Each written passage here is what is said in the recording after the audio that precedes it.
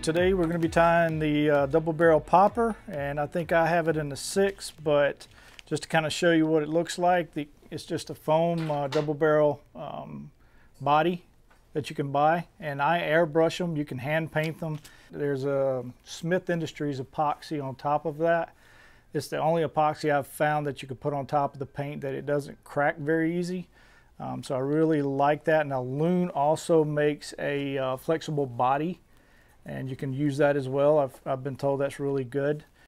I don't know if you can see it, but right behind the eyes, that's another great use for this tool. You can use to go ahead and punch a hole through that so that you can pull your legs through.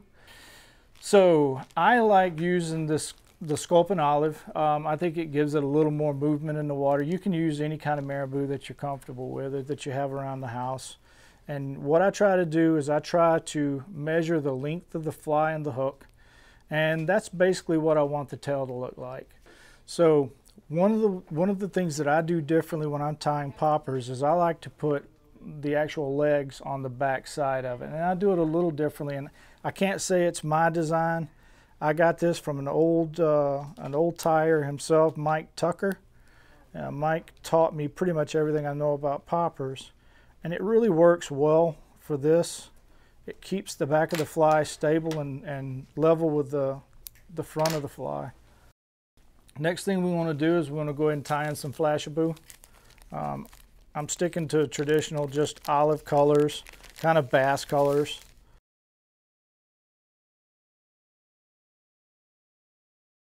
Now that we have that tied in, we'll go ahead and move with our Hackle. Some people are really picky with Hackle. They want to go ahead and use the Hackle gauge and figure out what size hook, everything. I like a lot of movement up there, so I choose usually the largest Hackle in the bag. And now I like to bring everything back and make just a couple of wraps. And that pretty much gets the tail tied in. The only thing we have left to do now is we want to go ahead and add our legs to the front of this fly.